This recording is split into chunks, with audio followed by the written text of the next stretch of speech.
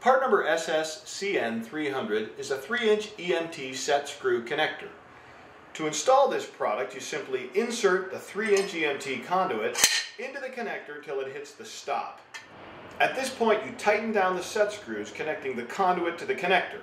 Once this assembly has been done, you simply remove the lock nut, insert the conduit and connector assembly through the box knockout. Inside the box, you reattach the lock nut and secure it to the side of the enclosure. For great products like these, be sure to visit us online at garvinindustries.com.